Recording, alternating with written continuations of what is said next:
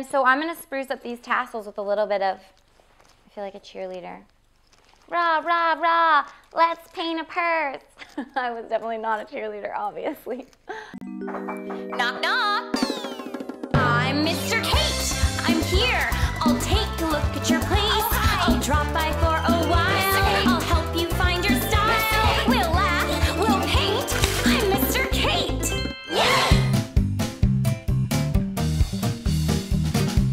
I got my water to lube up my paint.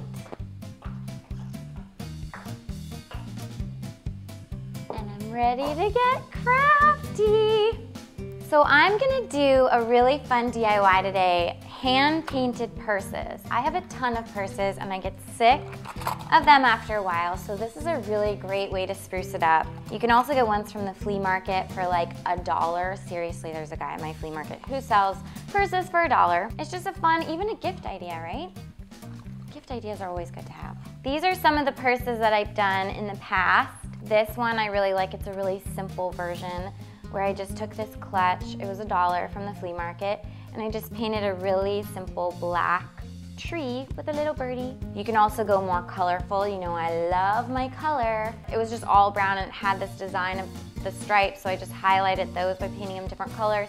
And this is a brooch. You can always use old buttons or old brooches or belt buckles and just stitch them on. I just stitched this on with regular thread. And this is a good example of a simple one.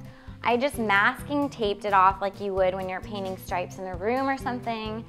And I painted just the stripe down the center and then just a little kind of asymmetrical stripe right there. I love painting eyeballs, but this one I carried actually for a really long time, and you can see how well the paint holds up. Today, I'm gonna do the purse I've been carrying, which is this faux leather purse from Lulu.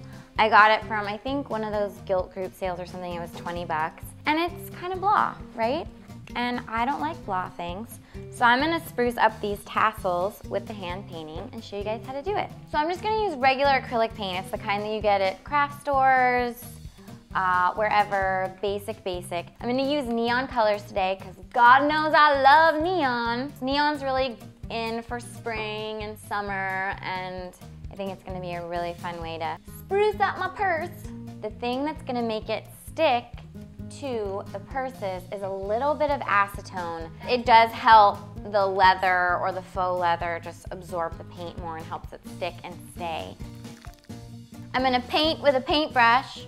Imagine that. It's just a normal paintbrush that you would normally use. And I'm gonna prime the area first with acetone and then with white paint because I want my neon color to be really bright. Pop!